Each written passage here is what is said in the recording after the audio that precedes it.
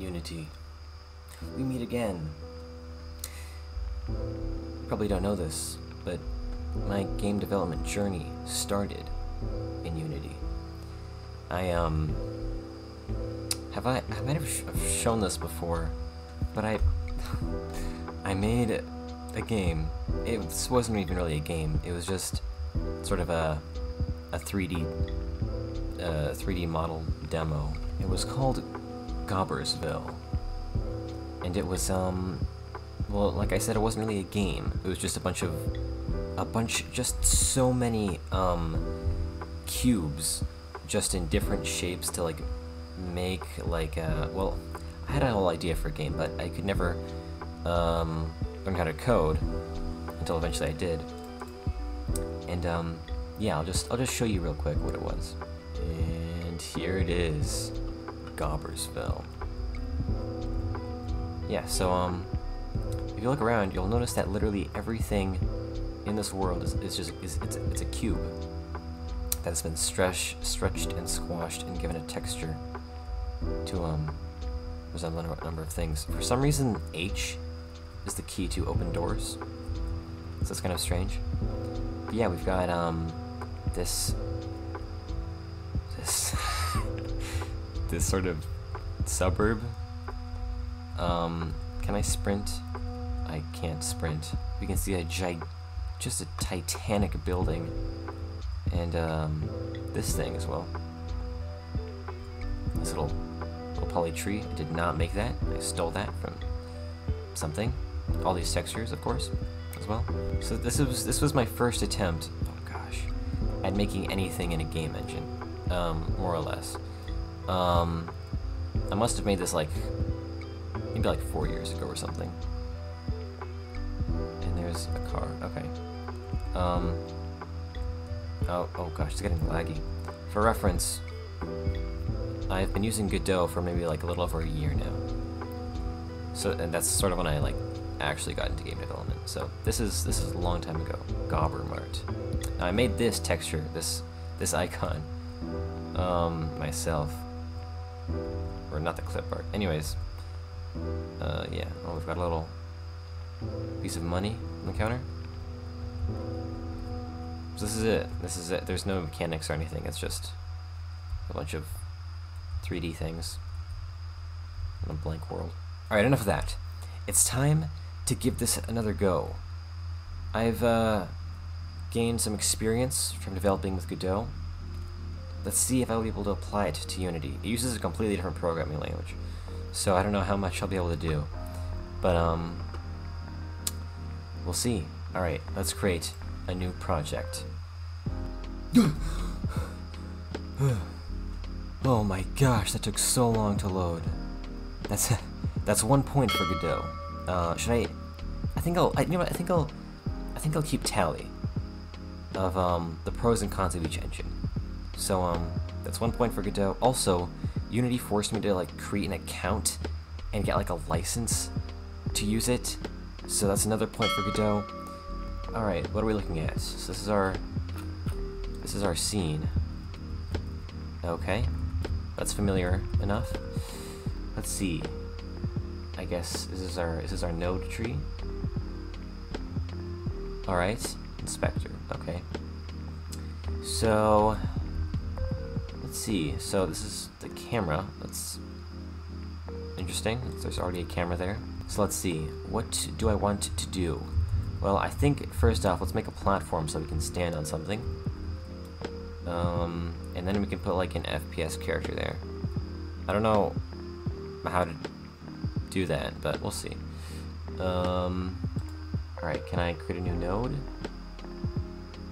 Create 3D object cube. Let's put that there. Oh my gosh. Let's center that. Okay. Scale. Let's just scale that up. Or let's just keep that one. Okay. Alright. Alright. We have a cube, people. So now, do something a little more complicated. Let's try and make a character that we can control. Oh, well, we should probably make that an independent scene. So, how... Okay, here we have scenes. Simple scene. What's this? Oh, this is the scene we're on now. Okay, that makes sense. Let's create a new scene. Oh my gosh. I just want a blank scene. Scene. New scene. Player. Alright, let's open this up. Okay. Alright, so in Godot, to make a player character, the usually we do is create a like a body. So a little cylinder. I don't know why it just puts it like in a random location. Let's put it in the center. Oh, this isn't a capsule. This is a cylinder. Okay, so we can see it created this as a child of this one. So we've got our familiar node tree. Let's just get rid of this. Delete. Alright. Capsule. Let's well, we already have a camera here, interestingly. So I guess we can just use that.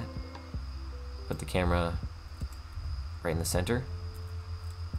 Sure. It's kind of elevated a little bit, but that's fine. Alright. Let's create a script. Let's see. Oh, plus?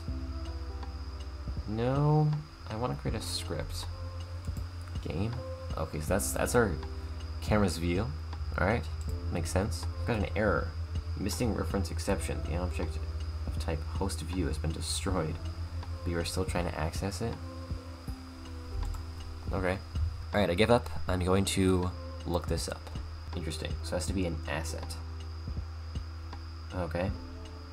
I guess that kind of makes sense. Create menu. Assets, create C# script. Alright.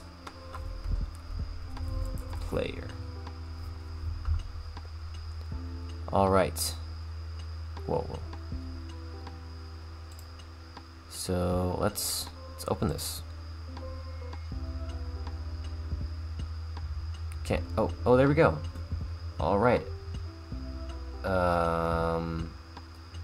So it's opened up my text editor, which is kind of interesting. Now, I think I already sort of knew it did this. I think Godot is actually kind of unique.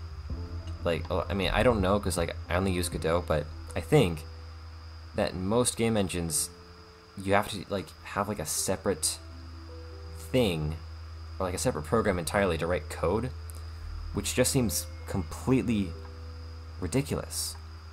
Like the way it's built in Godot is just so intuitive, and like it's a text editor. Like why does it? It's not like it's that like complicated. I would assume wouldn't be that hard to implement it into the engine. But all right, so yes, this is C#, not GDScript or Python. So I'm probably gonna have to look up how to do this. Void start, void update. So is this like the ready function? So like this is on start, and then update.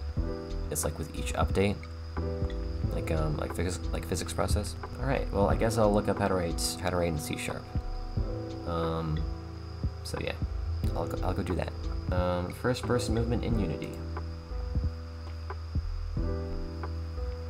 First person games are of course extreme. Component.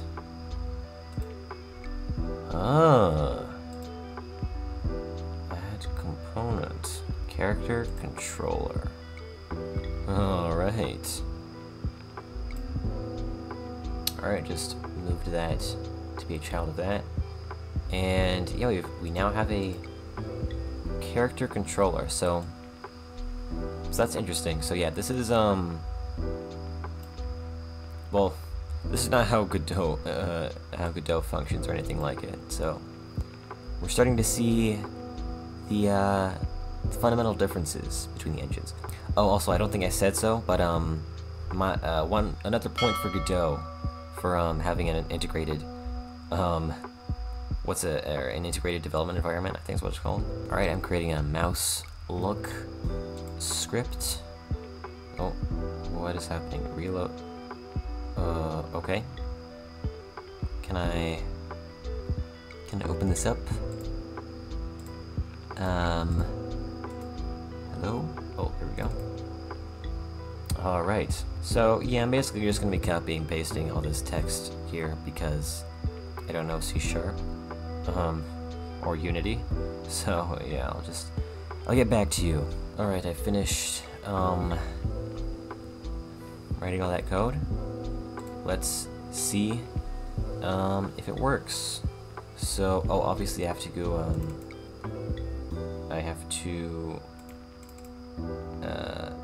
save the changes. Yes, save changes. Alright, I'm gonna put my player scene here. And let me just directional light. Oh, that's weird. Okay, it kept the directional light. Okay, let's just move this up here. And then the moment of truth. Let's see what happens.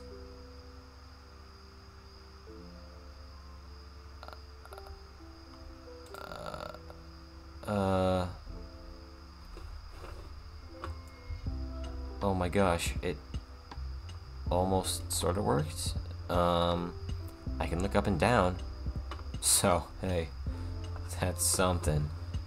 Alright, well I obviously did something wrong. But yeah, let's just pause that for now. Alright, I've been staring at this code for a few minutes now, and I'm not sure what I have done wrong. This is bringing me back to my early Godot days, watching GD Quest tutorials.